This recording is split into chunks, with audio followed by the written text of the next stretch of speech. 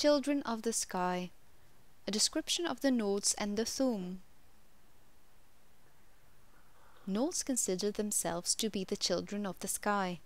They call Skyrim the throat of the world, because it is where the sky exhaled on the land and formed them. They see themselves as eternal outsiders and invaders, and even when they conquer and rule another people, they feel no kinship with them. The breath and the voice are the vital essence of a Nord. When they defeat great enemies, they take their tongues as trophies.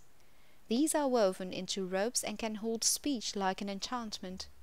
The power of a Nord can be articulated into a shout, like the ki of an Akaviri swordsman. The strongest of their warriors are called tongues. When the Nords attack a city, they take no siege engines or cavalry. The tongues form in a wedge in front of the gatehouse and draw in breath. When the leader lets it out in a ki, the doors are blown in and the axemen rush into the city.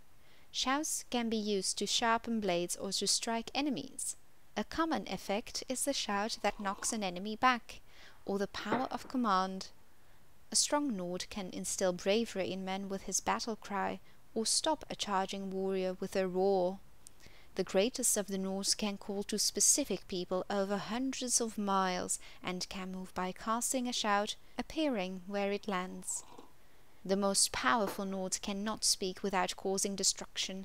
They must go gagged and communicate through sign language and through scribing runes. The further north you go into Skyrim, the more powerful and elemental the people become, and the less they require dwellings and shelters. The wind is fundamental to Skyrim and the Nords. Those that live in the far wastes always carry a wind with them.